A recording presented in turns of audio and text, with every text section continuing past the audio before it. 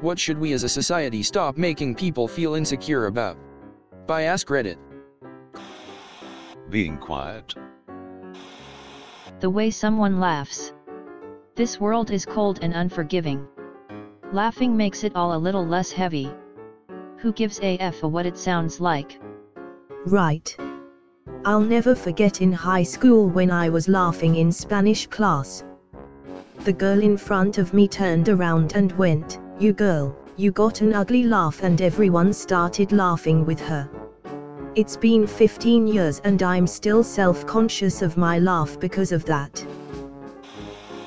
Trade school / gap years college right after HS isn't for everyone. Even some of my smartest friends, top of my class, should have taken a gap because they burned themselves out getting 95 to 97% AVGs throughout HS. Exactly. I'm one of them. I never should have jumped into college. I went for something I was talked into, because it paid a lot, was miserable, changed majors, still wasn't happy. Graduated with a degree, 13 years ago, that I never used. I didn't know what I wanted to do. I needed time to figure it out. And money isn't all that matters. Your choice of career. Another one, not having a dream career. Being wrong. It's okay to be wrong, just be open to learning. Instead of doubling down or getting angry. I was looking for this answer. People would be a lot smarter if we could all just admit when we don't know, or when we have been wrong about something. There is always room to grow, and it's more than okay to change your mind. You are not allowed to apologize for anything on social media ever. It just unleashes the hordes of self-righteous keyboard warriors. That's a sad state, because nobody is learning anything anymore, just doubling down on their stupidity. To the internet horde you're either 1. Lying to get people off your back, which they notice immediately, even if you were sincere. Although lots of internet apologies are bullpoo. Or 2. Sincere and remorseful, but they still poo on you for what you already apologized for, especially if you apologized because of some dumb drama bullpoo. It's impossible to placate these people, I swear.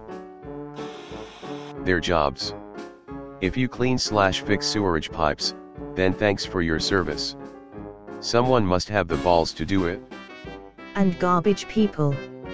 Never knock the people who take out your trash. They're doing an important service.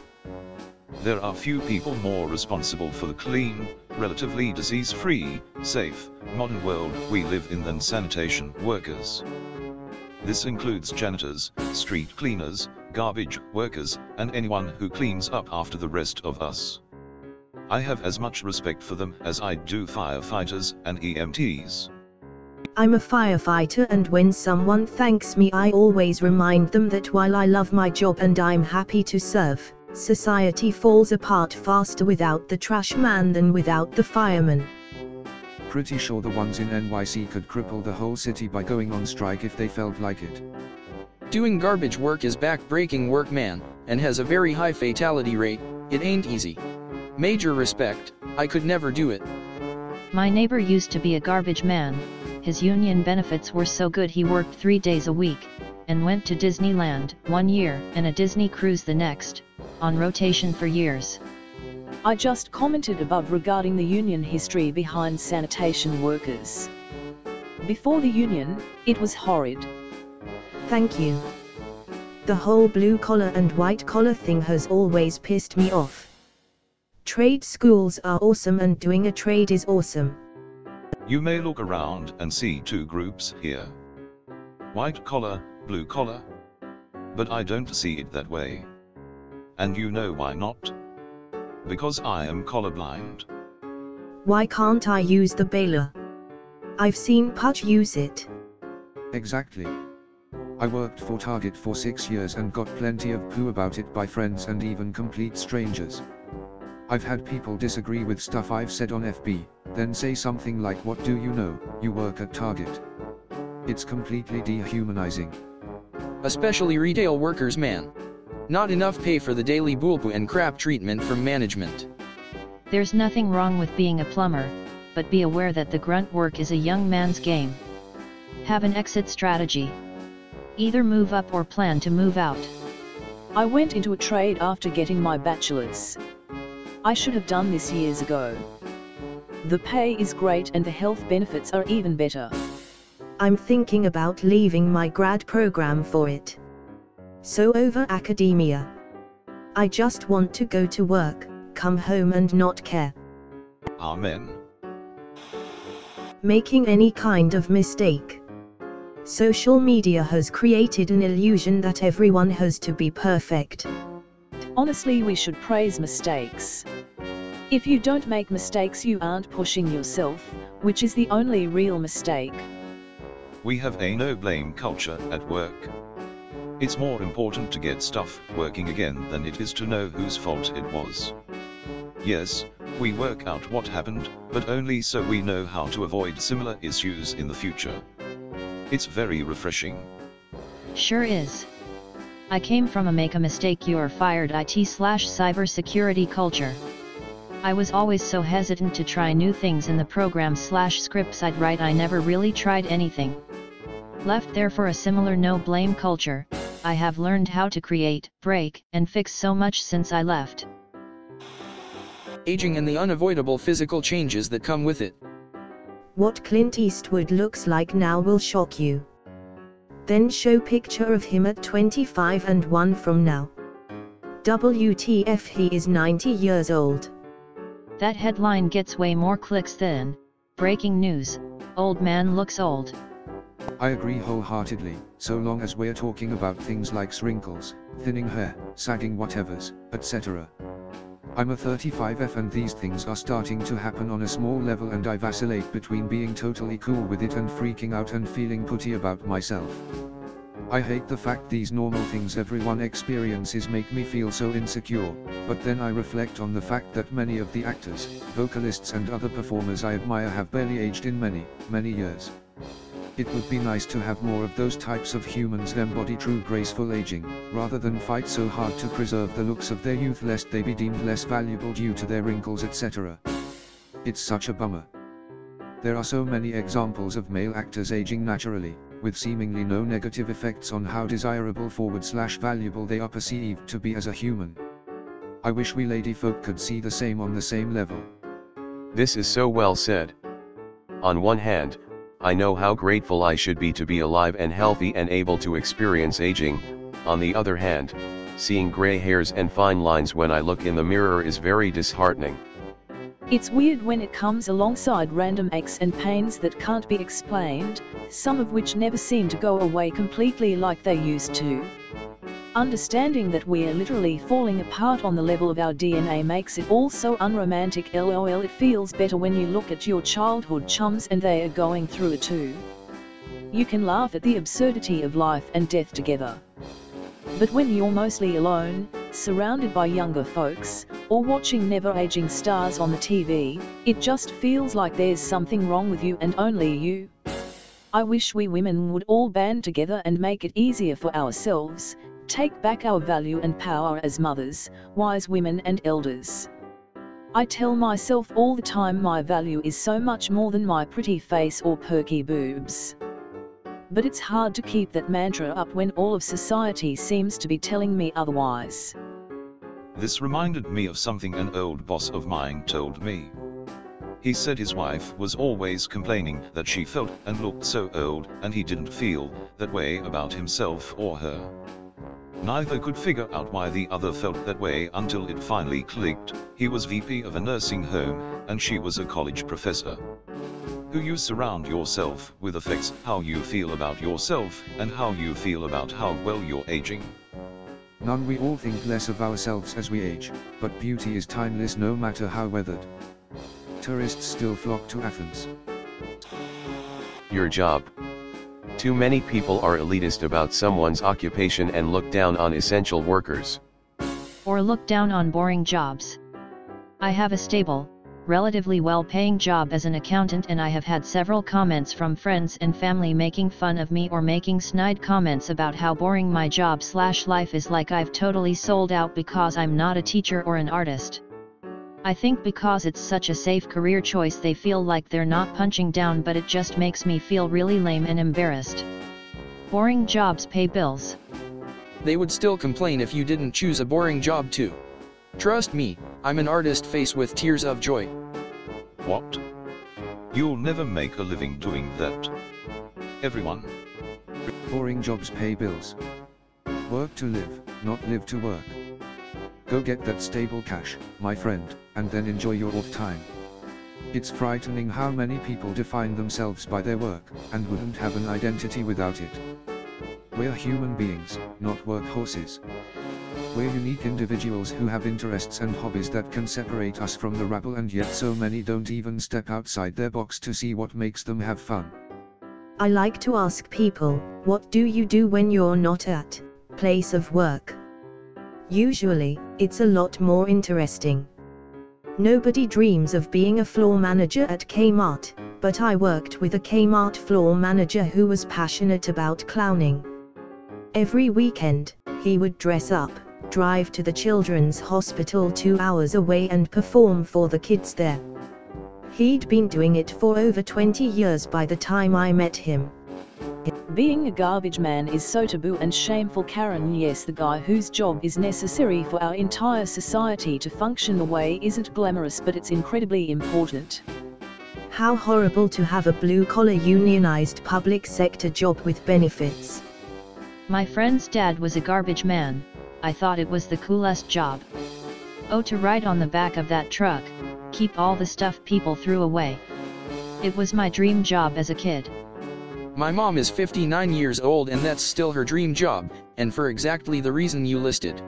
She's had several careers and always been in management on some level until this current job. Couple rounds of cancer later and some pooty arthritis setting in, and I'll bet if waste management called her right now, she'd jump on the back of that truck in a heartbeat. Having acne, it doesn't mean you're dirty or don't wash your face. It's simply a skin condition some people get and some people don't. Oh, what's that? You have hormones. Oh, what's that? You're stressed out. Oh, what's that? You just naturally effing produce more sebum and can't do poo about it without spending a ton of money. F you. At age 29 I saw a dermatologist for the first time to see if I had skin cancer. When I was there she asked if I wanted to do something about my acne. I've had acne my entire life and now my face is clear and I get compliments on my pores all the time, and it has been life-changing. All it took was having money to visit dermatologist, $50 copay, really $130 if I wasn't insured, plus time off from work, face wash from dermatology, $26 prescribed face lotion, $38 at Chone, $200 with insurance. It costs $800 without insurance. Seriously, $800. Tretinoin, $10 with insurance. Prescribed lotion, $18 with insurance. Sunscreen from dermatology, $45. I did have skin cancer on my face, so I invest in sun protection. Having extra money to spend is a complete effing game changer in life. I have been made fun of for my acne for so long that I feel for anyone who can't afford to see a professional. I never realized that the solution to my acne would be having money to fix it. It is so expensive, it is so disappointing to say edit, and I forgot to add DML lotion for $18. Just so you know, Dapsone is the generic form of Atchone and is $20-30 with a coupon from goodx.com. Might be worth talking to your dermatologist. I'm a medical assistant who works in a dermatology practice. And the number of effing people who tell me just stop eating dairy is unbelievable. I had acne in my mid-20s. Had to have a hysterectomy. I could no longer have babies, but boy did I ever get perfect skin out of the deal. It's funny how almost everyone has struggled with acne, but we still insist on shaming each other for it. needing mental health treatment. Even if that treatment includes medication. I get so many weird backhanded comments when people find out I take psychiatric medication. I hate that people think of it as the easy way out and view me as giving up or being weak. I have never understood. I'm 54 years old and I can't understand why people think mental health is just an expression of will. I think it's because people without mental health conditions literally can't imagine what it feels like, so it takes a lot of empathy to try and understand. Mental health is similar to physical health. You can get sick for a little bit, sick for a long time, have trauma that caused permanent disabilities, have inherited disabilities, and be born with disabilities. Edit, I should say that they can influence each other to a large degree. Mental health struggles. There's absolutely nothing wrong with taking time to figure out what process works for you, despite why people around you might want to tell you. Had to scroll down a lot to find this, and I wish it was higher up. Mental health/mental illness is a real issue for a lot of people, and society in general has a hard time understanding them and are quick to judge, making the ones who struggle with it feel insecure about asking for help and getting treatment. Shame this stigma still exists in 2021. Exercising in public. To me, anyone giving it a go, no matter their physical ability, deserves praise. Honestly, from my experience, most gym rats are the most encouraging to heavy people. A few of the guys I used to work out with, just be at the gym the same time every morning, kinda made it a point to say small comments to this very heavy set guy that worked out at the same time as us in the morning. You got this, brother. Keep up the good work, man, you're looking good, man. This guy's face always lit up and he always pushed harder when anyone encouraged him. Edit, spelling. Oh dear, this just makes me scared to go to the gym. I like to exercise, but if somebody acknowledges that, yes, I am exercising, I get self-conscious and stop until they stop looking at me. I'm with you, any acknowledgement of my presence at all would make me supremely uncomfortable, haha. If you wear headphones, then it's more likely that people will leave you alone. Gym goes are actually very nice people a lot of the time. Baldness. It doesn't seem to be as common for it to happen naturally with women, but for men and women, it can be a really sore subject, especially if it starts happening at a fairly early age. You could be in control of every other aspect of your life, but if you start losing hair early, it can take the wind out of your sails. Edit, wow, thanks for the gold, and all the supportive comments. Seeing the responses here has shown me that there are more positive perceptions on bald/balding people than I thought. In honor of my deceased grandfather, God only made a few perfect heads, the rest are covered with hair. Edit, thanks so much, guys. I never imagined my most liked and awarded comment would be about bald heads. As a bald guy, I'm stealing this. My dad was monk status at 23, my grandfather at 19. I started thinning at 30 and have a patch on the back of my head now. It sucks knowing that it's only going to get worse, but I can at least be proud to have beaten genetics and held on this long.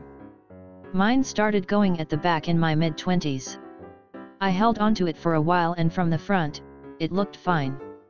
Some people didn't even notice it at the back, either that, or they were being nice. But it was horrible to think that from the front I looked mid-20s, but from the back, I looked mid-40s. I took the plunge and shaved it off last year, and that insecurity melted away.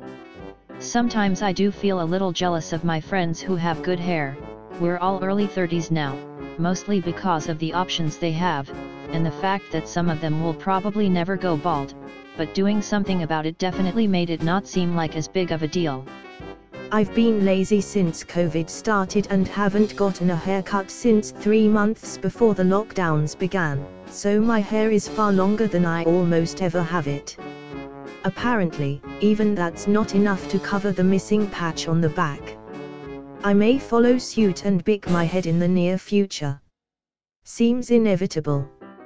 I had super thick curly hair, even had a huge afro sophomore year of high school, and I eventually got the patch in the back, which made me super insecure.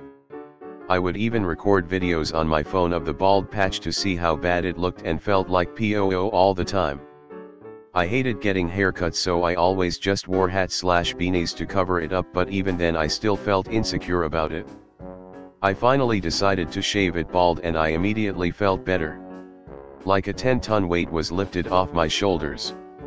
I regret not doing it sooner because I wasted years obsessing over it. No one even gave a F once I did it, lol. I still rock hats/beanies a lot, but now I don't think twice about taking them off if I feel like it. That alone is worth the 5 minutes it takes to shave it every morning. I'm a 31-year-old woman and I've developed a small widow's peak and have a somewhat noticeable back part to my hair. It sucks and I'm super insecure. 26F and my hair had started thinning out since I turned 20, and it's still falling. I used to struggle to get a hair tie around twice, now my hair is so fine and uneven.